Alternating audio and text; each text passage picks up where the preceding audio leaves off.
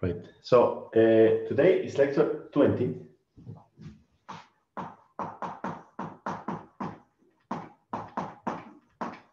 And I'll continue discussing a little bit polymers, simple models of polymers that do not grow. So I'm doing a bit of statistical physics of polymers. So today I'll finish that part. I give you a couple of more examples. And then if there is time, I'll start in the second part of the lecture with models which show polymers that are dynamic, that can grow. They can grow and shrink as a function of time. So we will use the knowledge we got from stochastic process for this model. So let me continue. So this will be polymers 3, biopolymers, polymers 3. And I will first give you, remember I was giving you models which were in 2D. So it was like a polymer in a flat world. This is not the most realistic example, but we can also do models in 3 dimensions. So this is the first thing I will explain today, will be the freely joined chain, another model.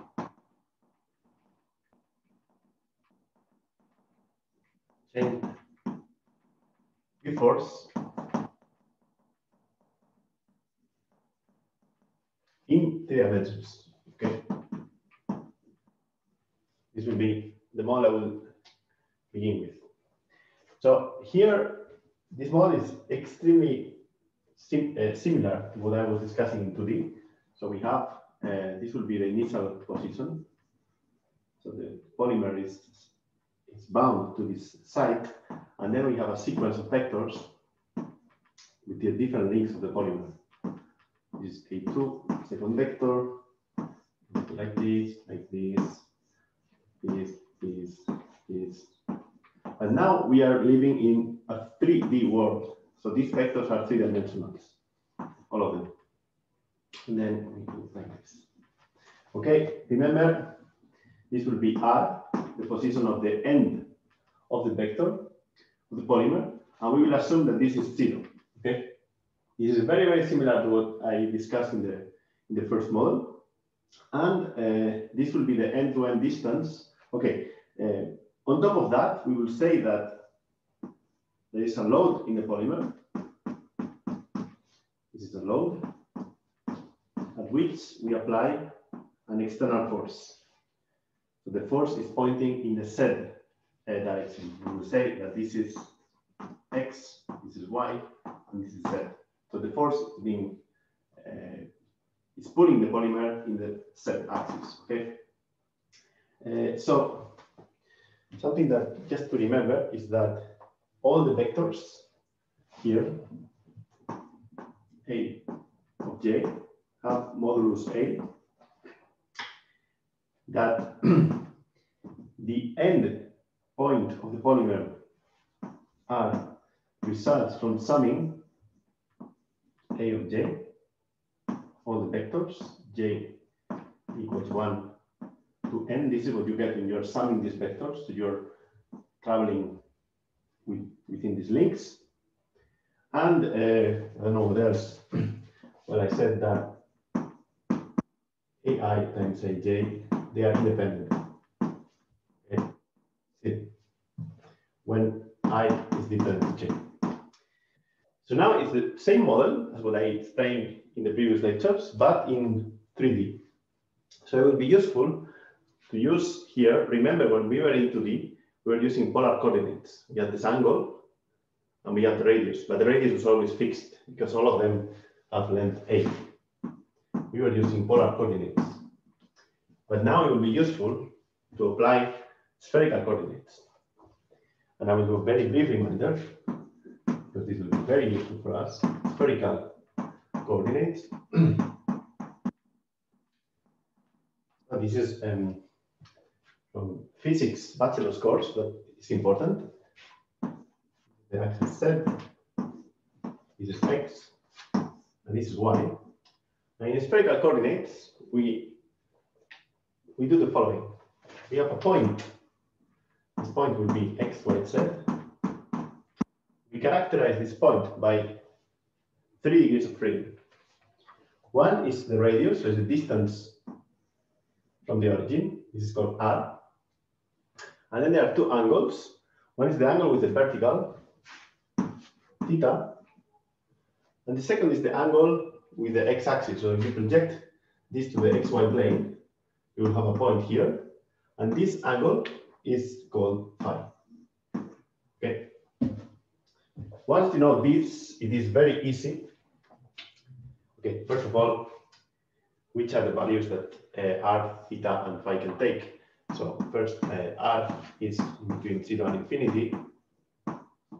Okay, you can have a point very close or very far in the real distance. Theta goes from 0 to pi, and phi goes from 0 to 2 pi. This is the conventional taking. Okay. So from here, you know very well that x, instead I'll write it like this. So x, we have to project this to the x plane and then project again in this direction. So you need r sine theta and then r sine theta cos theta, cos phi, sorry. For y, we have r sine theta, sine phi, and for z, we have r cos theta. Okay, this is the way we convert from spherical coordinates to Cartesian coordinates. This is just a reminder, so it will be useful for you to remind this. Okay, so now we say there is a force in the polymer. The force is pointing only in the z direction. It's a force in this direction.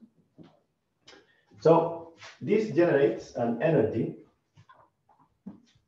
for each configuration. So remind, this is a very important reminder for you to connect with the statistical mechanics. Each configuration of the polymer will have a different energy. This is very important, okay? So in this case, the energy will be, the only energy that I'm considering is minus F times R. So this is because F is pointing in the z direction.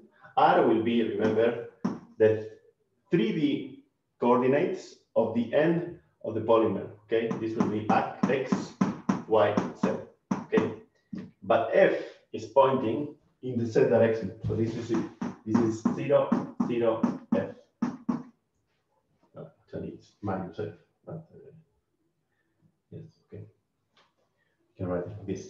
So all in all, what we get here is that we will have minus F times Z, which will be minus the sum. Okay, what is Z? Z is R, and R is the sum. So in the end, it's the sum of A's cosine. So Z is a cosine, because each of them, the projection in Z will be a cosine. So this will be minus F A cos theta J. J equals 1. This is the energy of a given configuration. You see the configuration now has, how many degrees of freedom has one configuration? This is a question for all of you. 3. No. Can you repeat the question? How many degrees of freedom has each configuration of a polymer? Aren't they still the angles? It is 3 to the power of n. 3 to the power of n? Yeah, because we have n vector and each vector have a 3 degree of freedom. Yeah, but you have to be careful. Aren't they the angles? Aren't we considering the angles still? Yeah, exactly. Is the Ah, angle? okay, There are okay. two angles Yeah, because, then. No? The Oh, angle. no. Okay. Just one angle or two angles? Okay. It is not about random guessing. It is about. No, because in the spherical coordinates, we have two angles, right? So are we considering one angle or two angles in this case? No, we are in 3D. So each of these vectors, you can put it in a sphere, but be careful because each vector is in a sphere with radius A. Okay. So the first vector, you only have two possibilities. Okay. Two possibilities. You have Okay, two okay. degrees of freedom for the first vector. For this one, Yes, two. this one is in a sphere of radius A. So then it has only 2 degrees of freedom, theta and phi. Yeah, okay. 2. But we have not 1, not 2, we have n.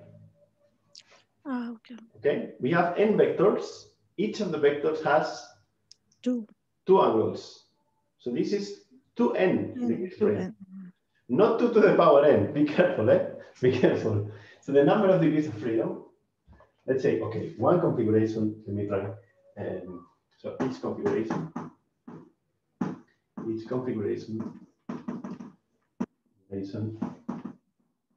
is described by, we can write it like this, which will be theta, phi. These are two vectors, well, or two collections of variables, which is, we have theta 1, phi 1, theta 2, 2, to theta n, phi n. Okay, this is a theta and this is a phi. So these are 2n degrees of freedom. Okay. Very important, just for you to. It's not 2 to the power n. Okay, it's not 2 to the power n. 2 angles times n variables. But if you look at the drawing I do, it's simple, because you see when you start drawing the polymer, you start from the first vector and you see I'm moving in a sphere of radius A. So I only have, this will be equal to A for each of the vectors. And I just have the freedom of choosing theta and phi. That's it. So this is one configuration. So if I give you n angles theta and n angles phi, you can draw the polymer. No problem. Okay. That's what is called degree of freedom in the end. So given this, we can know the probability of each configuration of the polymer. We say the polymer is in a thermal bath at temperature T. It has fluctuations. So then it is described by the Postman distribution, which in this case is the configuration is defined like this. This fully defines the configuration of the polymer. And this will be the partition function to the -1, and then e to the minus beta. Remember, beta is 1 over QDT. E minus beta times the energy. The energy has a minus sign, so it will be e to the beta times this. So it will be e beta Fa, the sum over J of cos theta J. This is the probability for a given configuration of the polymer to take place in the ensemble of polymers that I'm considering. Okay. So this thing here, you see, is the exponential of sums, can be written as a product. So this is, okay, I can write 1 over theta if I want, and then is the product from J equals 1 to n of E beta F A cos phi J. The nice thing here is there is no constraint of the angles. So each of the angles is independent from the other. This is a big simplification. It's a big simplification because I'm saying, so there is no bending energy. If, for example, I say there's a polymer and there's a bending energy, the polymer doesn't like to be bent, then there will be an interaction between the different angles. Now I'm not taking this into account. Okay, it's a freely joined chain. This means there's no bending energy. There's no, this is not in the model. The model says all the angles are free, okay, and independent. This brings a big simplification and it makes things easier. But now I'm missing something. So give me 1 second. Then this is the probability for configuration, Boltzmann distribution. So now all we need to know, as I said in the previous examples, is the partition function. Because with the partition function, we can calculate the average length of the polymer. So the partition function here will be the following. So we will need to sum mainly this over different configurations. This is for one configuration, we have different angles theta. And now we need to sum over all angles. So we can write this in a compact way as follows. D omega E theta Fa sum J cos theta. Okay, what is this? This is the set of solid angles. Okay, so we have the solid angle for each of the elements. J equals 1 to n. So this is in reality d omega 1 to d omega n. In practice, you should realize that all of these angles are independent. So we can write this as a product. They are integrals. This is a product. So this can be written as 1 integral to the power n. This is the same as saying the integral over d omega E beta Fa cos theta to the power n. Right? You can call this Z1 because it's the partition function for one degree of freedom. Okay, this happens when you have independent degrees of freedom. So now all that matters is to calculate this integral here. And this is not so difficult with this Z1. So Z1 is, we have to do the integral over all possible angles. This is a solid angle. So this is written as follows. Pi goes from 0 to 2 pi. And then there is the Jacobian from the transformation. So there is d theta sine theta. This is from the Jacobian in going from x, y, z to theta phi r. This goes from 0 to pi. And then we have that. So it's just e to the Fa by the kVt times cos theta. Okay. Sometimes I write beta, sometimes I write 1 over kVt for convenience. So now, how can we do this integral? The first thing is, you see cos theta, there's a theta here, there's a theta here, and this is phi. So we can integrate over phi, because phi does not appear in the side. So there will be 2 pi. And next, what we can do is we can do a change of variable. We can, you see there is cos theta here. So we can call this actually x. And this is the derivative of this. So we change the variable from theta to x. When theta is 0, cos theta is 1. When theta is pi, cos theta is minus 1. So this will go from 1 to minus 1. But this is the minus derivative. So this can be written all in all as very simply the integral minus 1 to 1 of dx e to Fa over kVt minus x. It's just this integral. And this is a very simple integral. It's just the integral of e to the x. So this is 3. Okay. In this step, I just used that x is cos theta. Okay. It's a very simple change of variable. Minus 1 to 1. Right?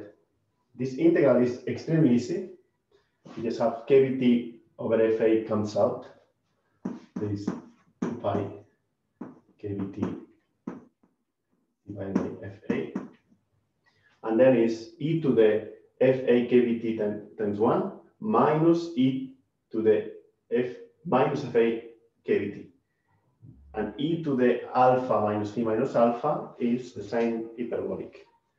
So what we get is something like this, which is e Fa divided by kVt minus e minus Fa divided by kVt. this thing here is twice the sine hyperbolic of Fa divided by QT. Okay. Sine hyperbolic of x is e to the x minus e minus x divided by 2. So if you get something like e to the x minus e minus x is 2 sine hyperbolic. Okay, so that's it. This gives us the partition function. So you can write it, one way to write it is 4 pi kVt. So you can write it like this. Two ways that are nice. So one way is writing it as follows. Will be 4 pi kVt divided by Fa sine hyperbolic of Fa divided by QT. Very important, when you have this type of sine hyperbolic exponential and so on, what is inside the argument should be dimensionless. You see here, there is force length divided by energy. This is dimensionless. If something comes here and has units of length, you should worry. This is important. This can be also written as 4 pi divided by alpha sine hyperbolic of alpha if you define alpha as, if you find it, Fa divided by QT. Okay, this is just the same thing, just introducing a dimensionless parameter that I call alpha. Okay, nothing else than that. This is useful because later, what I want to calculate from here will be the average length, and having it in terms of alpha is quite useful, as you will see immediately. So now, what I'll do is, so I explained in my previous lecture, once I know the partition function, I know almost everything. So what I do is just take derivatives of the partition function, and from it, we'll get all the rest. Okay. So now I have the partition function, and I want to calculate the average polymer length, which is the same as the average end-to-end distance. The average polymer length, as I said, is L. In this case, will be LZ. Okay, it will be minus partial h with respect to F. What I call h here is the energy. So it will be, this is a reminder of the previous lecture, kVt partial log z with respect to F.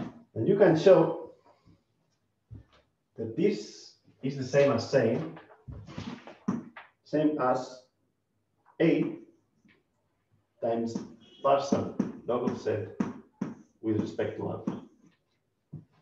Okay, it's the same thing because alpha is Fa divided by kVt. When you do the partial derivative with respect to alpha, is an A divided by kVt that goes up here and partial with respect to F. Okay, it's a clever change of variable that makes things simple. So now we have this. We just need to take derivative with respect to alpha. So if we go on with this, what we get is the following. So now I need to take the derivative of this with respect to alpha. So what I get is the following. I forgot one thing. Okay, first of all, I remind you that z, which I write it here, is z1 to the power n. So if I take the derivative, so if I take log of z is n log of z1. Okay, because z is z1 to the power n. So then there is an n that comes out, an, and now I have to do log of z1 with respect to alpha. Okay, all I need to do is to compute the derivative of this with respect to alpha. And this is quite simple. Now I continue. I have an, and the derivative, what you get is the following. So it's a log. So the derivative of the log is the derivative of z. So the derivative this is partial z1 with respect to alpha divided by z1. That's the derivative of the log. And that's simple. So the 4 pi will go, and the only thing that I need to take the derivatives is sine hyperbolic divided by alpha. That's the only thing. So what you get is an, and then in the denominator I have sine hyperbolic alpha divided by alpha. In the numerator I have alpha cos hyperbolic alpha minus sine hyperbolic alpha divided by alpha squared. So this looks a bit messy, but it's not that bad, because the first term is alpha divided by alpha squared. This is 1 over alpha. With 1 over alpha goes away, and you just get cos hyperbolic divided by sine hyperbolic. So what you get is Na. So I can write it. So it is Na. The first term I have cot hyperbolic of alpha. Okay. This is cos hyperbolic divided by sine hyperbolic minus 1 over alpha. That's it. Simple as this. Remember, cot hyperbolic is cos hyperbolic divided by sine hyperbolic. So now we unfold the change of variable. So wherever there is alpha, we put this thing. And what we get is the following. So we get n kbt divided by f times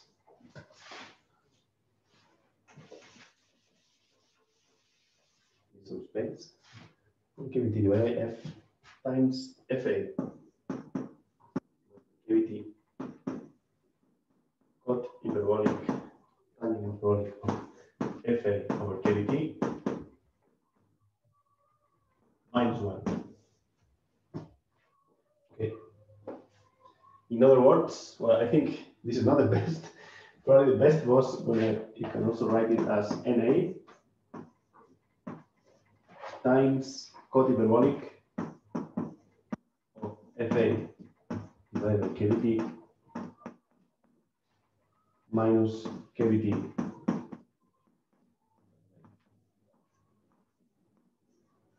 So it's Na, which is like putting all the monomers one after the other, and there is a correction factor here, which looks like cot hyperbolic of x minus 1 over x.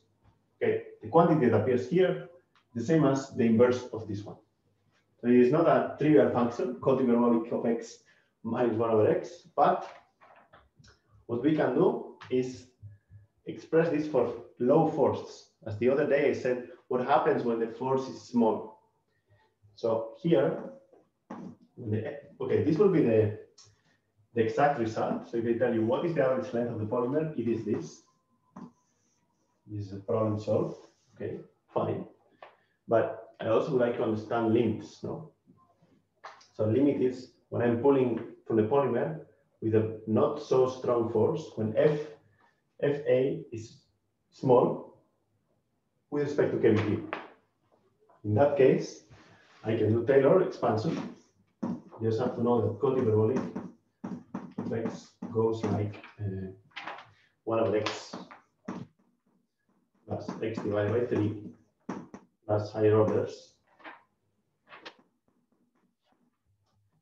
So if you develop now cot hyperbolic, you will have 1 over x. So it will be kbt divided by fa, with the inverse of this, which will cancel with this. And the next term will be x divided by 3.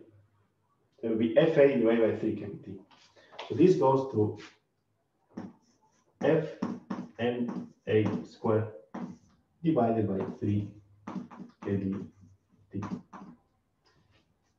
This is the average length when the force is not very large. Okay.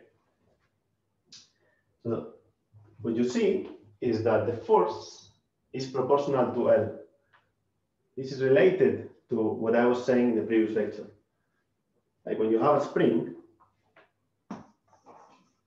you pull from the spring, the force goes like minus kx, no? But in absolute value, this is kx. Okay. So you have a linear relationship between the force and the length when you have a spring. Polymers don't behave like springs in general. You see, because the length and the force are related by a nonlinear function. However, when the force is not very strong, there is a linear relationship between L and the force. Okay. And this gives us an effective stiffness. It looks like a spring when you pull not very strong from the polymer. So you can do F goes like K length and K, which is the coefficient that comes here. Let me call it effective. Effective stiffness is 3 kVt divided by Na squared. So the stiffness of the polymer depends on the number of monomers, how big are the monomers, and the temperature of the thermal bath. Okay.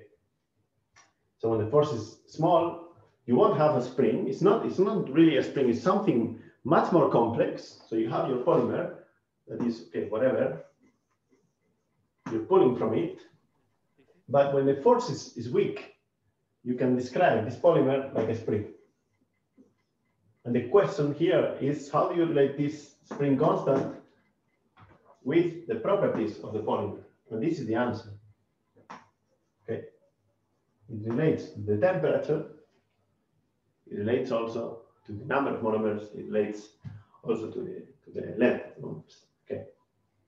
But in general, just important, the force length curve won't be linear because we have a system that has a lot of degrees of freedom. It has fluctuations. It is soft, like soft matter. It's not a spring. It's something which is more rich. It has more details. And this is what we are learning. Okay. So this is a nice result, and I think it's a good model. Any questions? Okay. Something very important is you see that when n is large, this is like a spring that has 0 spring constant. It becomes like something like fluctuations are negligible, no? But we are considering n is not infinite. It's the number of monomers. When you take a polymer, you don't take something like 10 to the 23. It's something small. It's something that maximum has 100 monomers. So it's n is a number. It's a finite number. This is important. Okay. And this is it for this model. Any question? Any questions? All right. I hope it's clear. I know that you don't understand. So I will finalize this part of the statistical physics of polymers with the last example, which has also correlations between the different angles. As I said here, this is a very simple model where all the angles are independent. But the more realistic model will be when the angle of one monomer is also related to the angle of the next monomer. But these models are more realistic, but they are more difficult to solve. I cannot solve it in most of them. I cannot solve it in 2 blackboards. I will need a full lecture for that. It's more advanced, but I can give you one appetizer to one model that I think we can discuss shortly. And this is what I'm going to talk now. It is called a kind of an icing model for a polymer.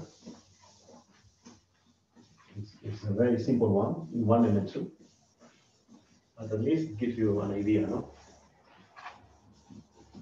Of course, the more complicated models, it reaches a point in which I cannot do it here with blackboards, I will need a computer to solve it. So the idea also is that I would like to show you things that you can solve with a piece of paper and a pen, no?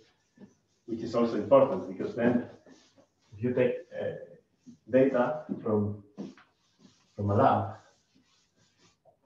if you have a formula, the formula is not more powerful than just having a computer. So it's useful, yeah. All right, so let me go to one model. It's slightly different. The fourth model, it is the icing model of polymer. Icing model polymer. This model incorporates elastic effects. So elastic effects could be bending, stretching, twisting, but this will be a very simplistic point of view. It's a 1D polymer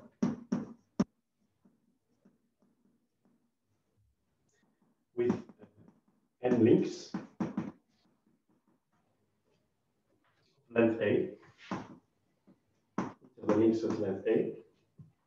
You simplify the model in which each link has a state. Link has state sigma j. Like in the icing model, magnets, the spin can be up or down. So here it will be sigma, it will be the direction of the monomers will be plus or minus 1. So it will be pointing in the x direction or in the negative x.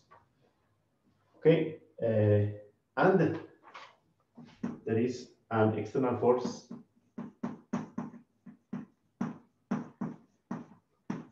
pointing in the x direction. So F E X. Okay. So the picture is the following. We have the line. This will be 0. Okay. X. So we will have the polymer will be in one line. So it's one link on top of each other. And I'm going to draw it in a way you can see it. So it starts from here. Then the first link does like this. The second does like this. Third, okay, I'm copying from the reference book they gave you. The next one will do it like this. The next one, okay, yes, also like this. We'll do like this. Then there's a change.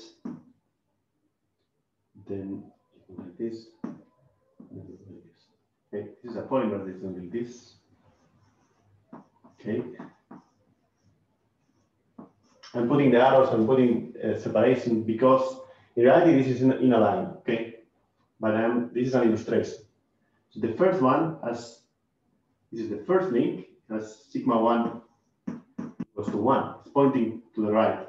The second pointing to the right, but the third is pointing to the left. This is the idea, okay? And the length of the polymer,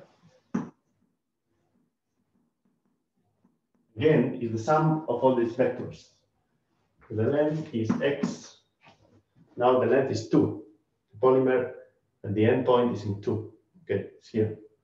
1 and 2. So x is just a times sum I j equals 1 to n of sigma j. Okay, it's the same model that I was talking before, but now the theta is always pi half. Okay, there's no freedom for theta. And you tell me, okay, but this is useless because we did a very more complicated model. Okay, now it comes the difference. What I'll do is I will add bending energy contribution, in which will work as follows. When two links are pointing in opposite directions, there is an energy penalty. There's an energy penalty. Okay, energy penalty, which I will give it as 2 gamma if sigma, sorry, if 2 consecutive links are pointing in different directions. If, sorry, I don't have space. If sigma I is different to sigma I plus 1. Okay. So there's an energy penalty of bending. So when this is the second link goes to right, the third link goes to the left, like here, this will give an extra energy of plus 2 gamma kVt. It will happen here, and it will also happen here, because there is a flipping. So the model will put this into the energy. So now the energy won't be just force times x. Remember, now we also have the load. So there's a load we are pulling from here, okay? So this will be one part of the energy, but we also have to take into account the ordering. So whether the 2 links are pointing against each other, this will have a penalty, or they are pointing together. Okay, how can we do this? It's in a very simple way. This is called cooperativity parameter.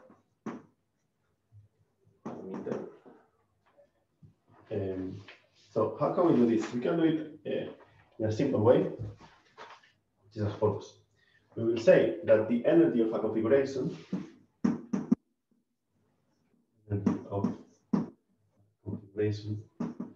Okay, now, how many degrees of freedom do we have?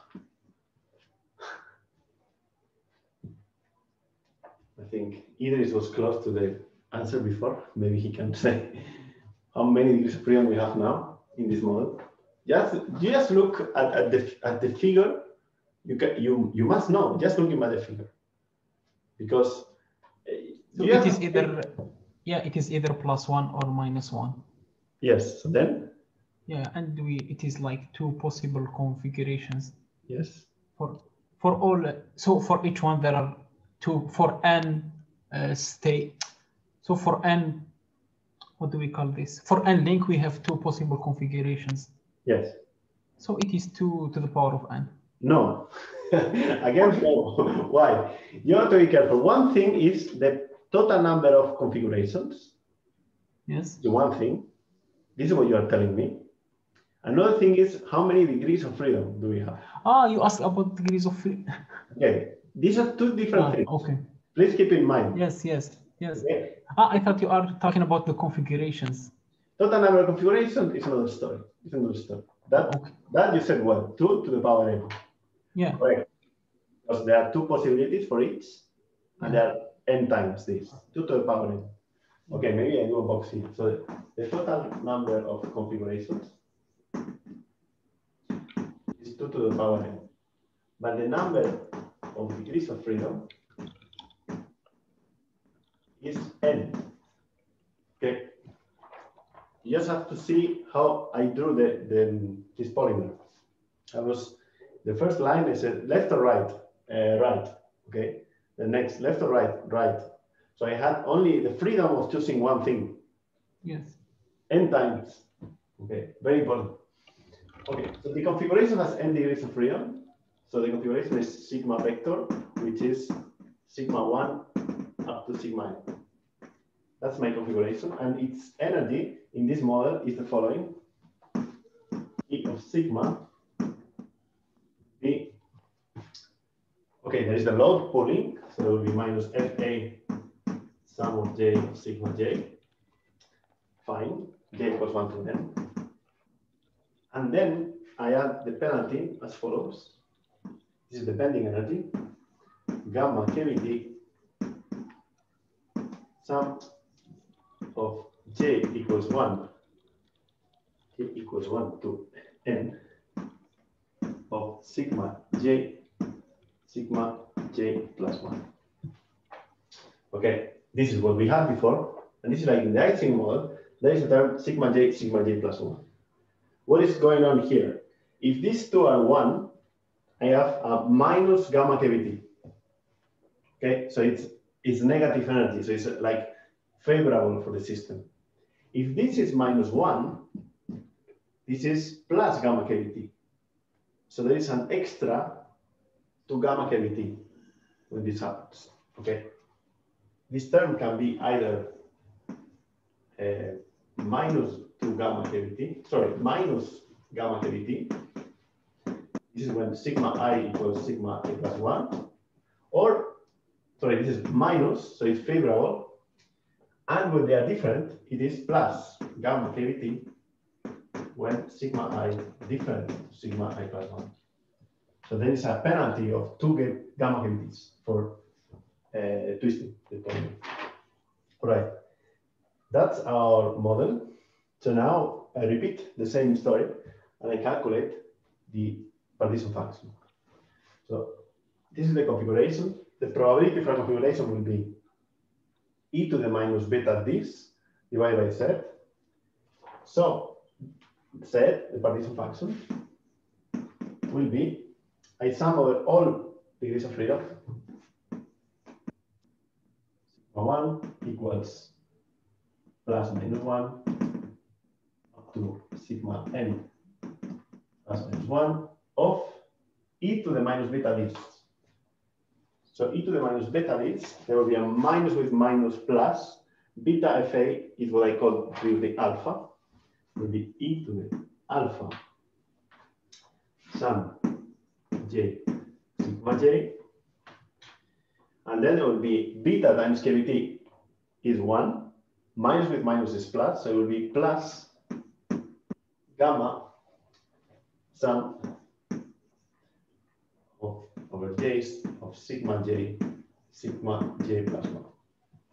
That's the partition function. And okay, it doesn't look that bad. So I'm summing over n sigmas, and then there's this exponent. So now there's a very nice trick to do this sum. This sum is not obvious, it's not so simple. But there is a nice trick we can use. The trick is the following. Here, this is a product, as you see. But now, be careful because this product is easy. E to the alpha sigma 1, e to the alpha sigma 2. But this product it has correlations. So what we do is the following. The trick will be the following. So we will sum sigma 1, sum sigma n. Maybe you have seen this in another course, I don't know. But let me show you the trick. So I'll write it like this. E alpha sigma 1 plus sigma 2 divided by 2 plus gamma sigma 1 sigma 2. This is the first term. Second term will be E alpha 2 sigma 1, oh sorry, sigma 2 plus sigma 3 plus gamma sigma 2 sigma 3. Okay, you see when I multiply this and this, there is an alpha sigma 1 half, alpha sigma 2 half, alpha sigma 2 half is alpha sigma 2. So I have this one. And I continue. At the end, I will need to find the mirror of this, alpha sigma 1 halves. But it will come because I will finish with E alpha halves sigma n, and I do a turn, I come back to 1 plus gamma sigma n sigma 1. Okay. This is a way of writing this again. It's just a way of rewriting. See? But this way of rewriting has a very nice advantage. And you will see this immediately. So what comes out, let's see if I can open this page because I'm in trouble. What comes out of this is that this has the same structure as this one, and the same structure as this one. So this should remind you, and I'm summing the first and the second. So if I call this, I can call this as follows: sigma 1 to sigma n. I will call this T sigma 1, sigma 2. All this this number. This number, I will call it T, sigma 2, sigma 3. And the last, I will call it T, sigma n, sigma 1. Where this T's is defined as I gave here. So the T's, T, mu nu. Remember, sigma 1, sigma 2 can take two values, minus 1 and 1.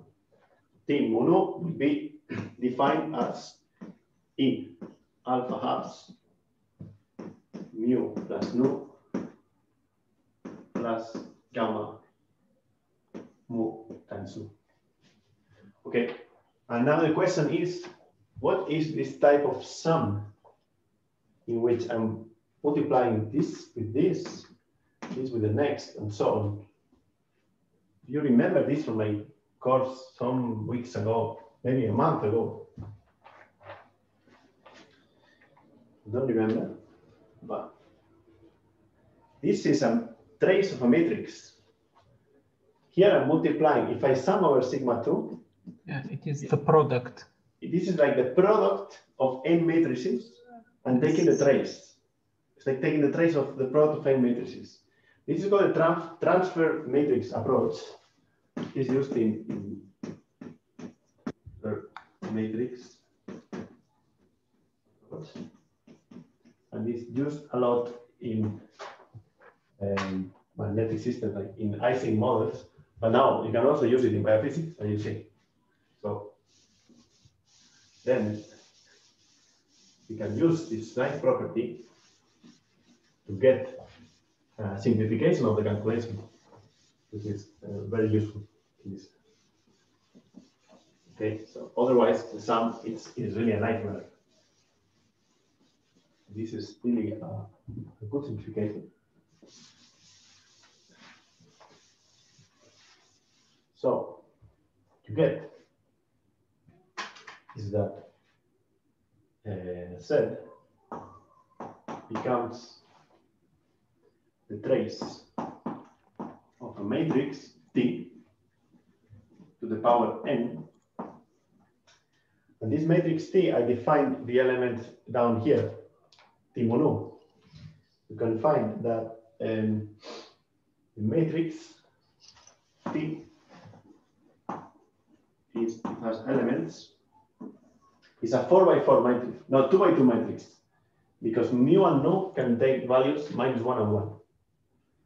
Okay, so the matrix is T11, T1 minus 1, T minus 1, 1, T minus 1 minus 1.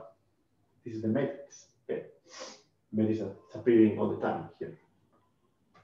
So T11 is simple because you come here and you put 1 and 1. So it's alpha halves, 1 plus 1.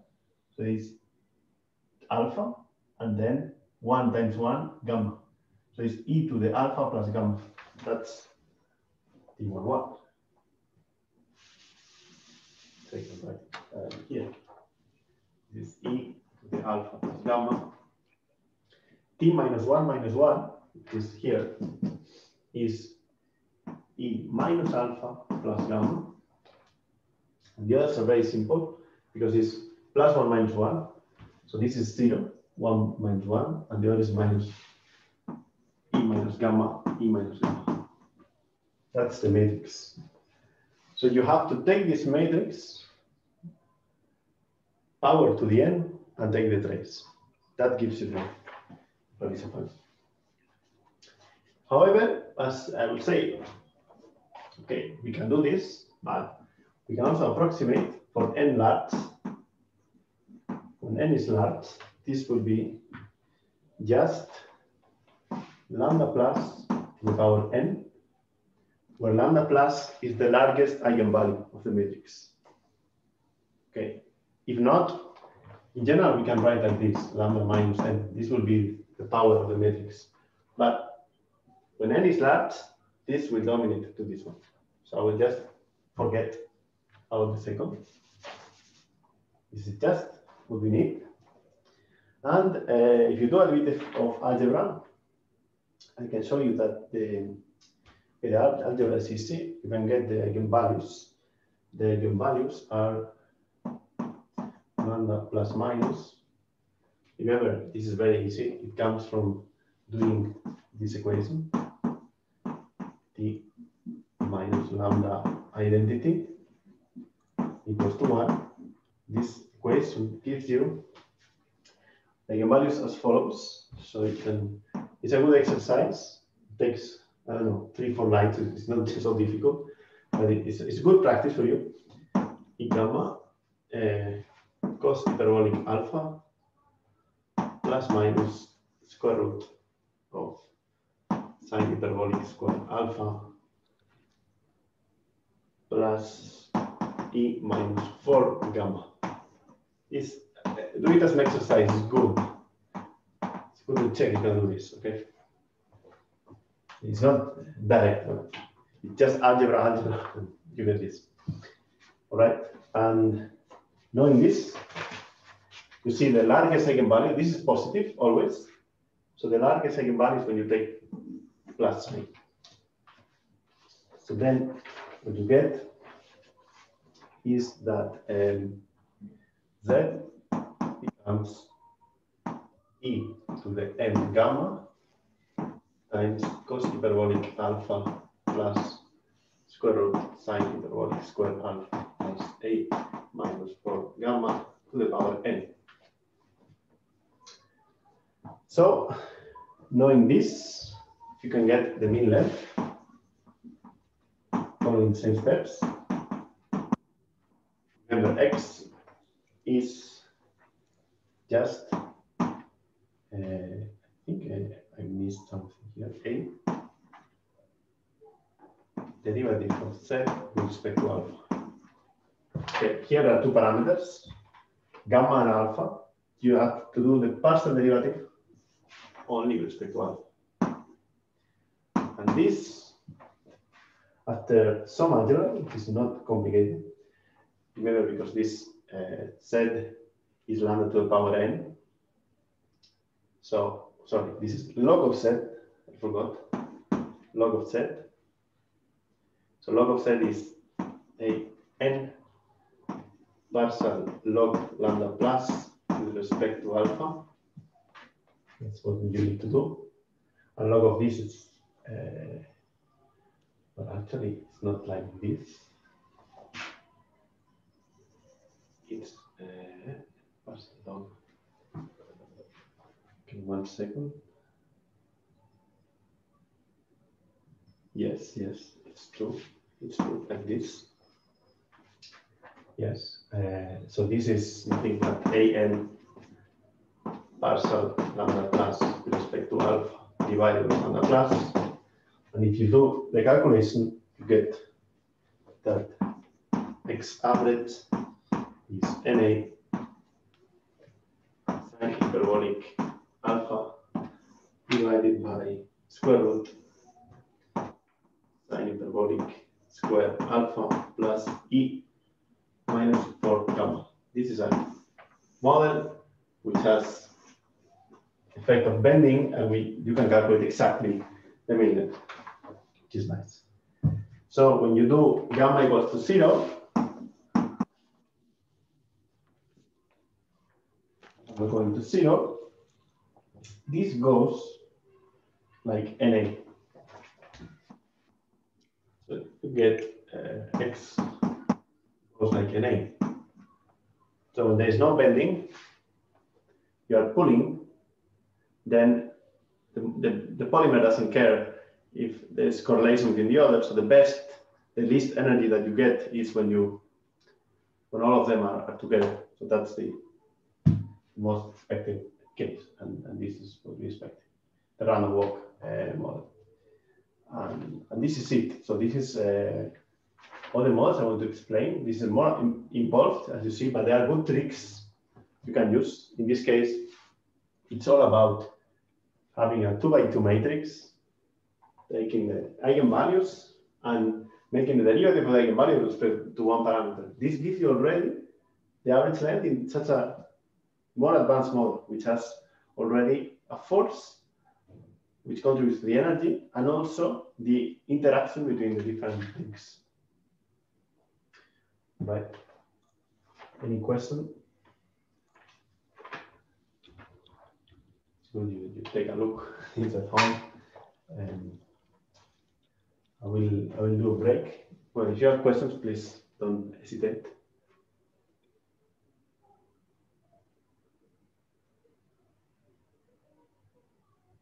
Okay, so then I do a pause, and at least resume, and we pass to the whiteboard. All right. So I continue now the second part of the lecture, which will deal with polymers that can go and grow and shrink in time. So, so this is polymers as well. Is biopolymers. See my screen, no? Yes. Biopolymers. Right. And I will discuss first. So this will be models of polymerization. Polymerization. Put here an asterisk of something I forgot. It would be stochastic models of polymerization. The first model that I will discuss is a model for a single polymer filament. Single polymer filament.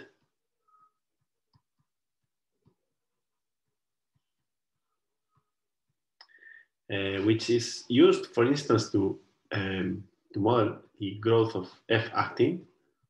Remember actin filaments, which appear in the cell cytoskeleton, and they are involved in muscle contraction. This will be a very simple model in which we will have the following. We will have a polymer that has a nucleus. So it has a certain amount. You can imagine in a cell, there's a polymer that has monomers of the same size. This will be the nucleus of the polymer, which will have a fixed amount of monomers. Here, for example, 3. This will be the minus end of the polymer. And then there will be a plus end of the polymer where the polymer can incorporate new monomers. So for example, here, the polymer will have N equals 2 monomers that are in the plus end. And in the plus end, which I'm showing here, you can incorporate here monomers 1 by 1. So this is called the plus end, this part, the tip. And here you can incorporate a monomer with rate pi. This is a rate, so it's the number of monomers that are incorporated per unit of time. You can bring from the background one monomer here, or you can do the opposite, which is taking out one monomer with rate epsilon. Okay, so this model is a one-dimensional continuous time Markov model with discrete states. Okay, so time is continuous and x is discrete and is one-dimensional. It's 1D continuous time. Well, even we know the terminology now very well from the course. Is a 1D Markov jump model. Okay, Markov jump model. Markov jump, remember, means time is continuous and x is discrete. So x now is n. Can be 2, 3, 4, 3, 2, 1. The minimum is 0. Okay, so we'll have n, which is the number of monomers added to the critical nucleus. N of t at any time will be greater or equal than 0. So the maximum is infinite. So we have a polymer that can grow infinitely, and the minimum is 0. So this nucleus is like robust, it cannot be depolymerized. And as I said, this is the pi, and it's the rate of polymerization.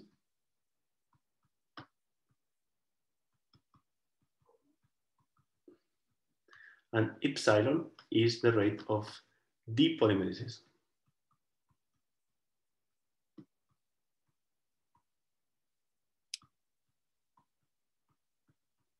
These are the two parameters of the system. So now what we can do, this is a Markov jump model. So what we have learned in my previous lectures is we can write the master equation. So we will write the master equation for the following quantity, which is, I will write it sometimes like this, Pn, which will be Pn of t. This is the probability that at time t, I have a filament of length n. Okay. So this works as follows. As I said, dp and dt, this is the way we write master equations, will be.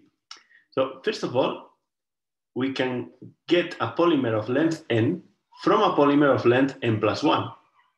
So I can get a polymer of size 2 if I have a polymer of size 3 and I detach one monomer.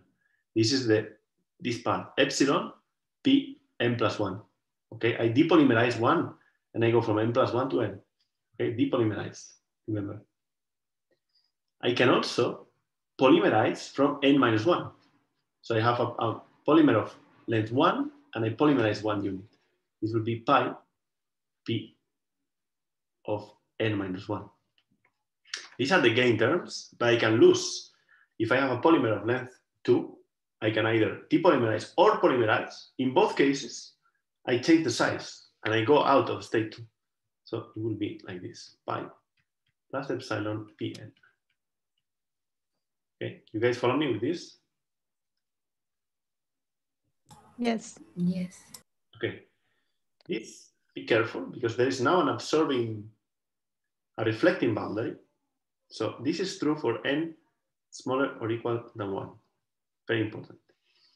For the state 0, we have to do a small modification. So for state 0, we can come from state 1. So we have this. From state 1, we depolymerize. So this is not correct. This is even worse. So this is depolymerization from state 1. And then we also have, okay, we don't have p minus 1. It doesn't exist.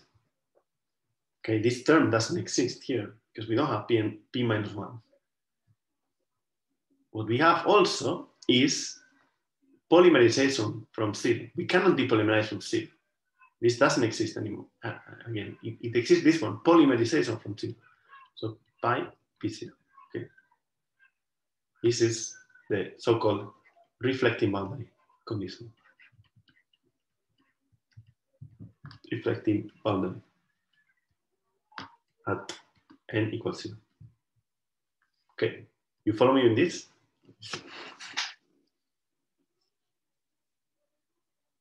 No? Yes. Yes. Okay, that's fine. So now this is the master equation. And first of all, remember that this is normalized, but the way it's normalized is n is also only greater or equal than 0. So we have to sum n from 0 to infinity. At all times, we can be in all possible states, which is from 0 to infinity. This is equal to 1 for all t's, no? For any t greater or equal than 0. This is the normalization condition, which should hold. What I'll do now is from this equation, I can compute it's called mean field equation for the mean length. So what I can do is the following. I will do a equation or mean field equation.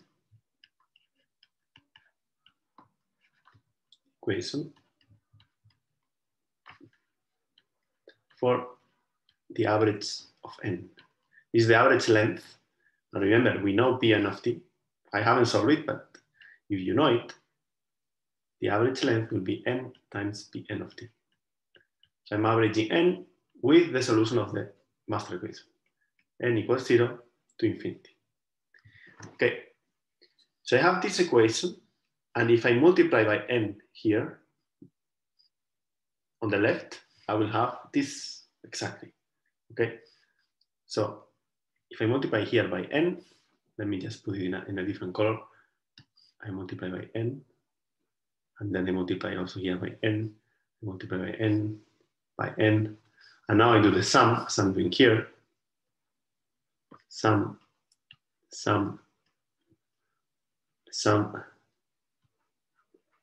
and the sum. You see that what I have on the left is like ddt of this quantity, because n is not time dependent. It's this with this time dependent. So if I do dt of n, actually I can write it here, ddt of n is n times dpn dt. Okay. So, and what I have here is the time derivative of the average n. So from this equation,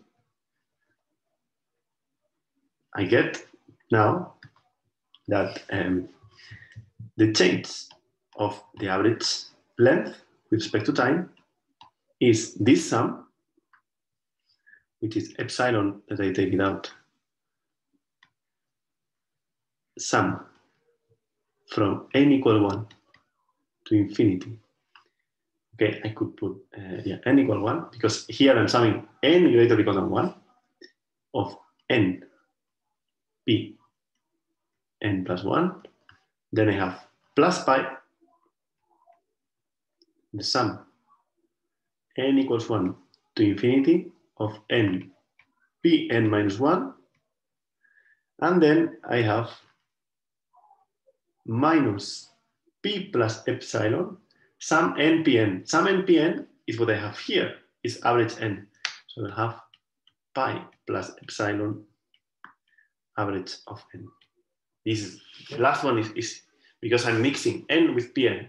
That's average n. Here is n with n plus 1. That's not so simple. That's not average n. And n with pn minus 1 is not average n. And this is what I'm going to try to solve now. So this and these terms can be simplified greatly because of the following. So what I'll do, okay, give me a second. I think I did everything well. 1 second, epsilon. Yes, okay. Actually, some terms from here can be canceled with some terms from here.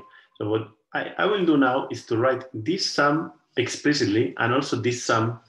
So if I may, I will write this one with epsilon and this one explicitly. So what are these two terms? You will see it simplifies a lot. So the first one, let me write it explicitly, it's epsilon, and then I have this. This is, let me write some terms. N equals 1 is 1 P2. So we have P2. The next term is 2 P3. P3 plus etc. Okay, this is the first part. 3 P4, etc. Then there will be minus this one, which will be is the average n. So it will be 1 P1, 2 P2, 3 P3, etc. P1 plus 2 P2 plus 3 P3, etc. So these two sums altogether simplify a lot because you have P2 minus 2P2 is minus P2. 2P3 minus 3P3 is minus P3. So it becomes, all this becomes epsilon minus P1 minus P2 minus P3, etc. So this is minus epsilon, the sum of the p's. So you can see that this is minus epsilon, the sum of p's, and P0 is missing. So this is 1 minus P0. Okay. You can do it at home, it's simple. So this plus this is epsilon with a minus, 1 minus P0. The other two, so now I'll do the sum I will show in orange, this one and this one with this. The sum in orange, this one becomes pi, and I have n Pn minus 1. So the first term is 1 P0. The second is 2P1 plus like this. Sometimes you see, writing things explicitly helps you. Minus P1 plus 2P2 plus etc. So you see P0, 2P1 minus P1 is P1. Then it will be 3P2 minus 2P2 is P2. So this is pi P1, sorry, P0 plus P1. So this is the normalization condition. It's all the P's. So this is just pi. Okay. So this sum becomes simple because all this, which look very ugly, becomes just pi minus epsilon 1 minus P0. This is the average growth of the polymer. So if we know P0, look, this was a monster. We had a master equation with infinite variables. So now the average growth, it depends only on the probability for state 0. That's the only thing we need. Okay. So from this, we get mainly the following. This was the equation I just derived. dt equals pi minus epsilon plus epsilon P0. Okay, which can also be written in different ways. But what is important is we need to know what is this. So if we know this, we solve the problem. Okay, but I didn't tell you what is P0. So now, what I would like to know is what's P0. So in the stationary limit, give me a second because I'm taking my notes. Stationary limit, we will get dPn dt equals to 0. So what will be the stationary solution of P0? So P0 will change in time, but at some point it will reach a stationary value. And in the stationary, I take the master equation and I equate to 0. So the first one was like this, stationary plus pi. This was what I was getting. I'm just copying this one and I'm putting this to 0, this to 0. So this is pi Pn minus 1 stationary minus epsilon plus pi Pn stationary is equal to 0. And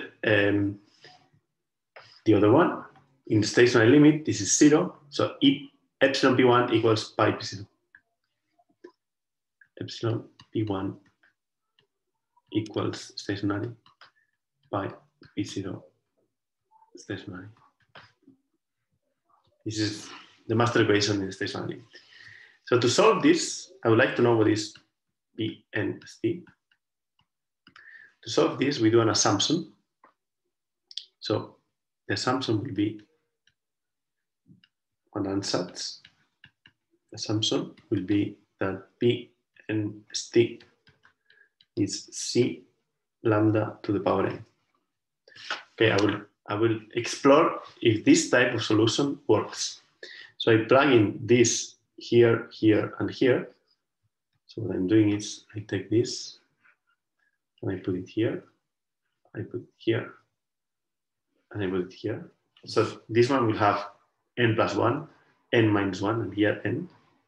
So what I get is the following equation.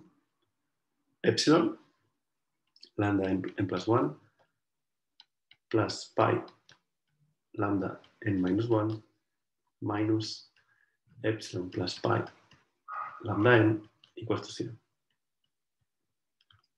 Okay, so now I like to get out the n's. So what I do is I multiply by lambda minus n plus 1. So then here the n goes away and I have lambda squared. Here minus n with n goes away and I have lambda to the power 0. And here I have lambda to the power 1. So it becomes a second order equation. It becomes epsilon lambda squared minus epsilon plus pi lambda plus pi equals to 0. Okay, this is a second order equation. All of you can solve this because it's lambda squared, lambda, and nothing. So This is extremely simple. I will define R, which is pi over epsilon. So I divide all by epsilon, and it becomes lambda squared minus 1 plus R. This parameter will be important. Is the rate, so it's the ratio between the polymerization rate and the depolymerization rate. Okay, this is an important number in this problem. You will see later. Okay, this is lambda plus and divided by epsilon, so this is R equals to 0. This is the second order equation, which is very, very simple to solve. Okay, we have to solve it in lambda, and this is extremely simple to solve. So the solutions are, you can find it yourself, are 1 and R. These are the two solutions, but not all the solutions that you get here are physically relevant, because just check that, check that if the distribution is like this, it has to be normalized. So normalization, there are two solutions, lambda equals 1, lambda equals R. If you normalize, we have the sum of n of Pn, that's T, n equals from 0 to infinity. This should be 1. This is C that goes out. The sum n equals 0 to infinity of lambda to the power n. Okay, what type of sum is this? Anyone can tell you something?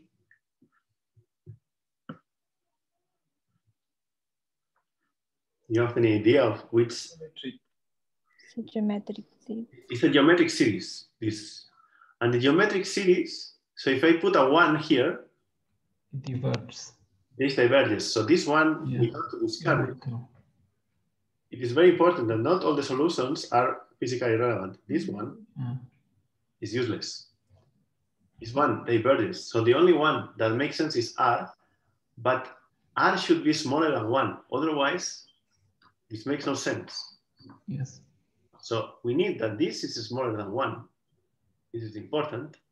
And if this is smaller than 1, this will be able, we can sum this, because it will be C, this is R now, so it will be 1 divided by 1 minus R equals to 1. And then this works. So in the end, C, well, actually, you can call this, then C will be 1 minus R. And that's it. This is possible. Okay, 1 minus R, which is 1 minus pi divided by epsilon. So this is an important condition. Normalization sets that R must be smaller or equal than 1. So this means that the polymerization rate should be smaller than the depolymerization rate. Important, very important, that this one should be dominating this one. Why? Well, this is clear, because if this one dominates, the polymer will grow infinitely long. So n will diverge. However, if depolymerization dominates, the distribution, so there will be a push in this direction to be 0, but there is a reflecting wall here. So in the end, we will get a distribution that will do like this. Okay, this will be n, and this will be p of n. This is what it will come out now. So otherwise, the distribution is not bounded. So when we have this, what we get, so this is the normalization constant, C. So Pn st is this C, which is this, is 1 minus pi divided by epsilon. This is C. And now it's lambda to the power n. But lambda is R, is pi divided by epsilon. So it's pi divided by epsilon to the power n. And this is the stationary distribution. So this one is now the final result. This is stationary distribution. And what you need to know is that this one, okay, is for n greater or equal than 0. And this is called geometric distribution. Yes. Geometric distribution. So the distribution is a geometric. And this is nice because you can do a lot of calculations, but if you plot this as a function of n, it looks, okay, it's not an exponential, but it looks like an exponential because n now can be 0, can be 1, 2. It's like a discrete exponential, so it does like this, okay? This is the geometric distribution. Of course, whatever is in the middle doesn't exist. Here, the distribution is just like this, okay? This is called geometric distribution.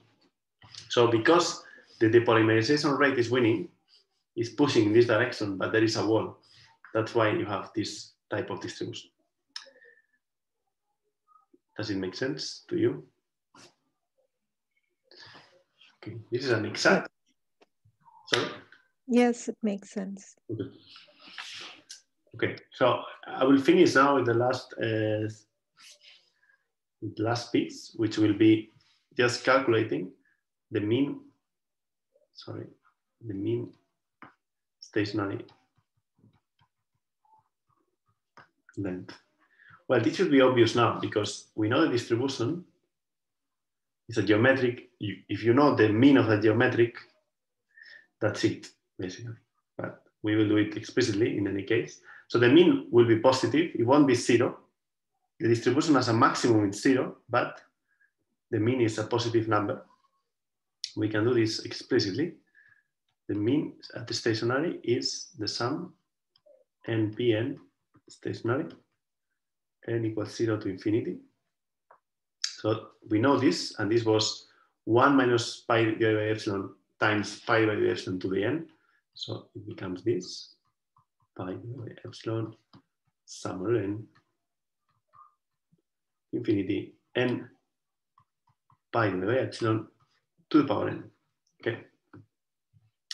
Again, okay, this looks like a geometric series, but it is not because there is this n in front of it. But you can use this property. If you take a geometric series and take the derivative with respect to the argument, infinite, this is, we take the derivative with respect to r. So this is the sum n equals 0 to infinity of n r n minus 1. Okay, and this, we can write it as 1 over r, the sum n equals 0 to infinity of n r to the n. I just took the minus 1 like this. You see, this is the sum we are interested in. It's n r to the power n, this one. Okay, so what is this? This is d dr, and if r is more than 1, we know the result of this sum, which is 1 divided by 1 minus r. And the derivative of this, so I'm doing the same calculation in two parts. One is I just take the derivative in r, and the second is I do the sum and take the derivative explicitly. And this is 1 divided by 1 minus r squared. Okay, so this should be equal to this, which means that it's a very simple mathematical property you can derive. It means that the sum n equals 0 to infinity of n r to the n is, I move this up, so it's r divided by 1 minus r squared. Okay, this is just a mathematical property you can find in all the books, but that you can derive yourself. Okay, so now I am here, I continue, use this property, and I get that this is 1 minus pi divided by epsilon times r, which is pi over epsilon, divided by 1 minus pi over epsilon squared. So this one goes with this, and final result is that n ST equals pi over epsilon divided by 1 minus pi over epsilon. This is the final result. Then you can put this in red because it's important, which means that this makes sense when pi is more than epsilon. So this is greater than 0. It's well defined when pi is more than epsilon. Otherwise, this is negative, and it's very strange because I said in the model n is positive. And secondly, when pi goes to epsilon, I put it like this because it goes from below. In that limit, pi goes to epsilon. This is 1. 1 minus 1 is 0. So this goes to infinity. And ST goes to infinity. So when you have a polymer, there's a wall, and this is the polymer up to now, and the detachment and the attachment rates are the same, they are equal, the average length becomes infinity. This is because it is like unbiased random walk, and the unbiased random walks have these properties. When the average length diverges when you have equal forward and backward rates, but a reflecting wall. Okay, this is important. So this only makes sense when it is more likely to polymerize than to depolymerize, which is what we saw here. So, okay, so with this, I finish this first model with fluctuations. And in the next lecture, I hope, actually I advanced a lot today. In the next lecture, I will give you a couple of more models, one for actin and another for microtubules, also regarding fluctuations and growth, okay? So any question, doubts?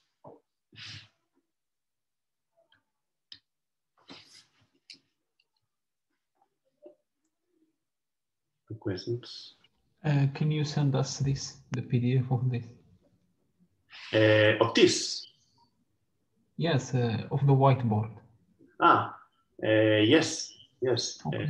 I can do it. Give me a second. I can do screenshots and I send you. Give me a second because I always forget to do this.